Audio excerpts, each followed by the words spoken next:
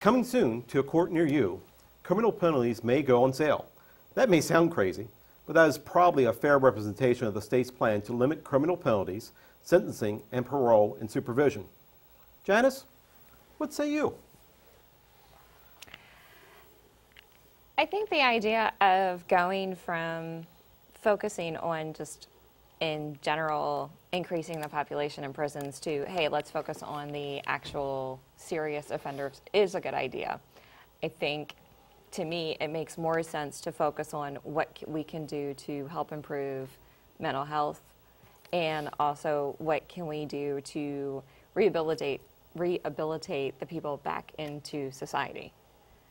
So it's figuring out how can we actually help them and make a difference instead of the same thing happening over and over again. Jim, you have an opinion on? I do. I think it's very good. And there's a risk here. There's obviously a risk. But I think there's a larger risk by continuing to throw people in prisons that 20 years ago would have never come anywhere near a prison. You know, I remember, and I am a firm believer in not driving under the influence. I'm a firm believer in getting drug dealers off the streets. But I think drug addicts need to be treated as addicts and as a sickness, not as a criminal. And I believe that there is a stigma associated with being imprisoned that will forever change somebody's life. Exactly. And I think that we have, as a society, in my opinion, over-criminalized certain activities. We've made things that used to be minor crimes felonies. We've put in mandatory minimums. We've done all of these things trying to reduce crime, and maybe it does at some level, but it also creates havoc for those who are good people that maybe just ran into a bad situation. I can tell you personally, the words that I never want to hear in my life is, you have the right to remain silent. Anything you say can and will be used against you in a court of law. Exactly. And if it ever was used, I think that would forever change my life. Exactly. Go ahead, Janice. Well, I recently watched a TV show that was actually digging in deeper to what's going on in the prisons and, you know, kind of what's the story behind the scenes. And like Paul Harvey used to say, here's the rest of the story. And one of the things that really concerned me was the fact that a lot of the prisons are privately owned now.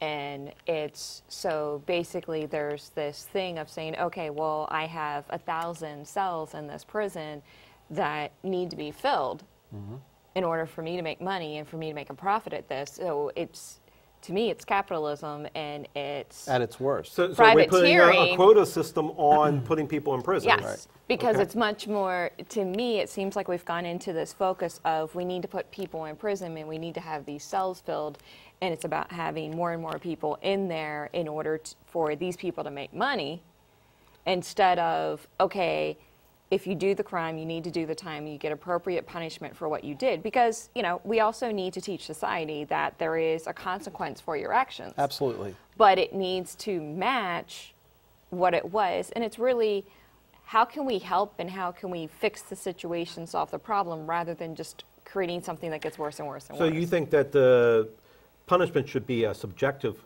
decision by the judge, whether it's community service, sent in rehab, or maybe you're going to be on parole before judgment, something along those lines, or probation. I think there needs to be.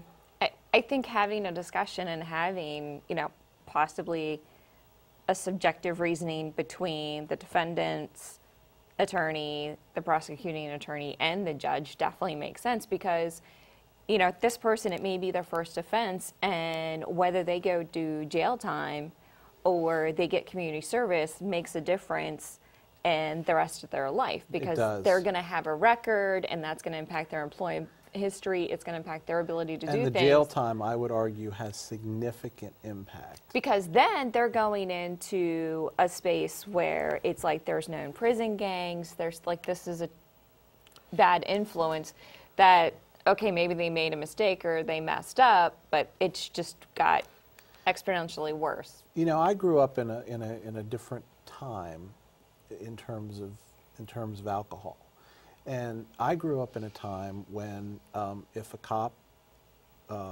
policeman saw you and thought you were under the influence, their first inclination was not to immediately throw you in jail. Their first inclination was to get you out of the situation and home safely, however that happened, and tell you don't do it again.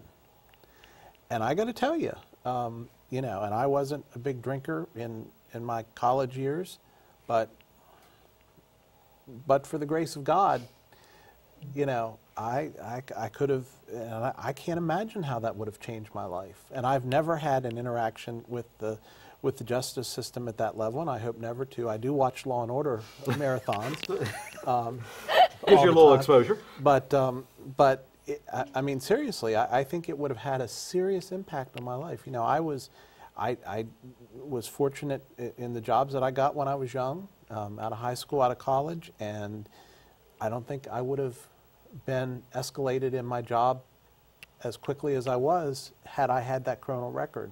But, you know, we can harken back in the 1980s when I think there really was a large push on mandatory sentencing. If you were involved in a crime, MAD became a national organization back in the 1980s. Right. Okay, and I'm not bashing MAD. Absolutely. Okay, they've done a fantastic job in preventing drunk driving, and they really are taking some issues and have addressed those. What I'm headed towards is the mandatory sentences, not just for drunk driving, but even for other crimes that are committed. Sometimes it may be better to have the judge not be locked in to, oh, this is going to be a 5-year sentence or this is going to be a 1-year sentence. Not allow the judge the latitude to decide what is the appropriate punishment. Now, that can be subjective based upon the criminal history of the person. That can be subjective upon, you know, we had the fellow down in Texas, the young boy who, he was guilty because of his parents were too wealthy. I think that's kind of a foolish defense, but I think giving the latitude, eliminating some mandatory sentences is a good positive benefit for us. And it's going to save, to the point that Maryland's trying to make, is it's going to save significant money. I mean, they've watered down the bill, but they're still talking about millions of dollars in savings. So that's not a bad thing either. Jim, I think on that'll be the last word. Up next, testing in Maryland schools. Will less tests produce better results? We'll report. You can decide.